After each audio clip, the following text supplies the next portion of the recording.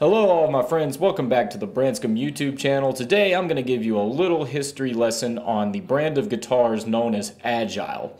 I bought one used a few months ago, and let me tell you, this guitar is the best low-end Les Paul that I've probably ever bought in my life. It stands up to any Epiphone or any kind of low-end style guitar that I've ever played. And I've been researching, and I haven't found a whole lot on the brand as far as like videos or anything like that is concerned. So I figured I would do one today just based on the research that I've gathered and kind of help you guys out a little bit for anybody that's curious. So Agile Guitars was founded by Kurt Zentmeyer, the owner of Rondo Music. And Rondo Music is an American-owned and operated family business that was founded in 1959. Rondo Music sells a variety of musical instruments, including electric guitars, acoustic guitars, guitar amps, banjos, and a variety of mostly stringed instruments. The Agile trademark was founded by Kurt in 1999.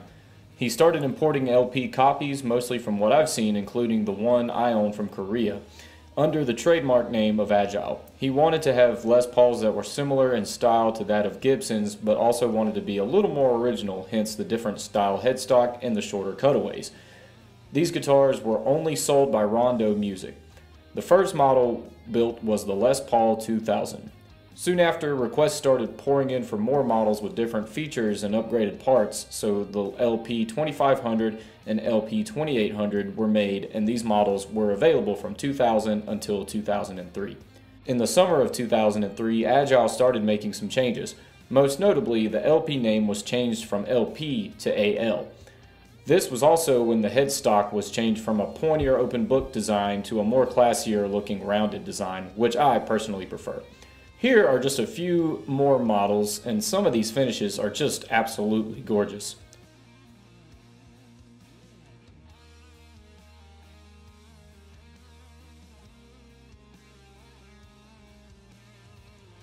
They also did more styles than just Les Pauls.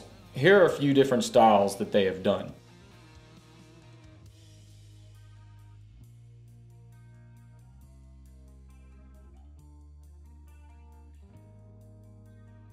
And here in recent years, it seems as if they're trying to appeal more to the metal community by having guitars that are more super strat-like and have more than just 6 strings. They have 7 strings and 8 strings and stuff like that.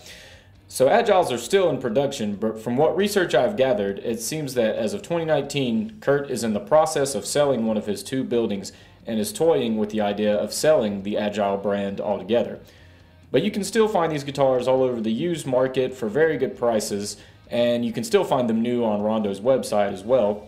And to be honest, the one I own is probably the best bang for your buck Les Paul I've ever owned. I would highly recommend playing one if you ever get the opportunity. I'll leave some links in the description to a few other YouTube videos that you can find with people playing Agile guitars, but I'm also going to do my own review and demo of the one I own, which is the AL3010. Well guys, that just about does it for this history lesson of Agile guitars. I really hope you enjoyed. I'm going to be doing a sound and demo review for the Agile that I have, the 3010. So I'll put that in a separate video, but I hope you guys enjoyed this video. Please like, comment, and subscribe, and please hit the notification bell to get notified whenever I upload a new video. I'll see you guys at the next one. Thank you.